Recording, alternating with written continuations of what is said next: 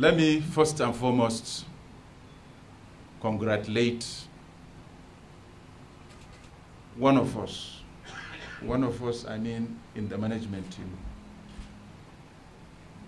the Acting Inspector General of Police, Suleiman Arase, for your appointment as Acting Inspector General of Police.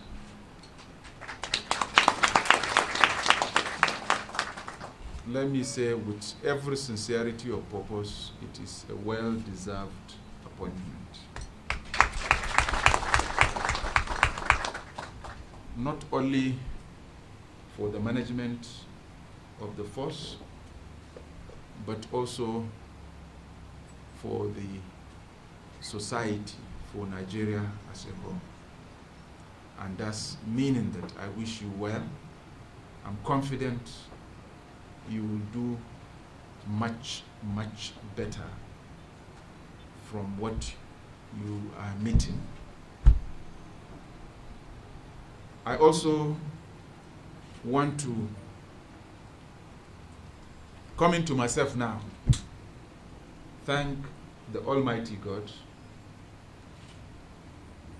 for seeing me into the office of Inspector General of Police, and like he said, he gives and he takes, and for also seeing me out of the office of Inspector General of Police, particularly when it is in good health and when I can get the ovation I'm getting from my colleagues. I want to thank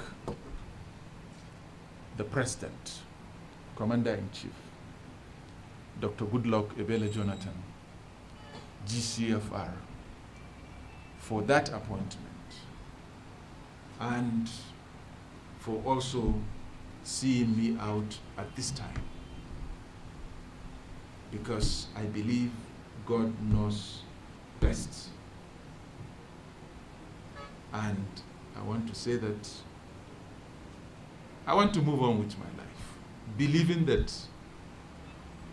life has steps and journeys. I want to move on with my life. But while I'm doing that, I also want to seize this opportunity to appeal to those who, for any reason, we have offended, perhaps due to lack of proper judgment, to have an understanding of the nature of policing globally. A writer, Whittaker, in his book, The Society and Police, said,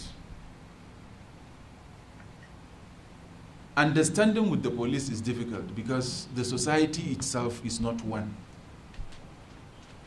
It is full of different people, different ideas, different beliefs, who have different values. So there is the likelihood that when the policeman acts, he may be read differently.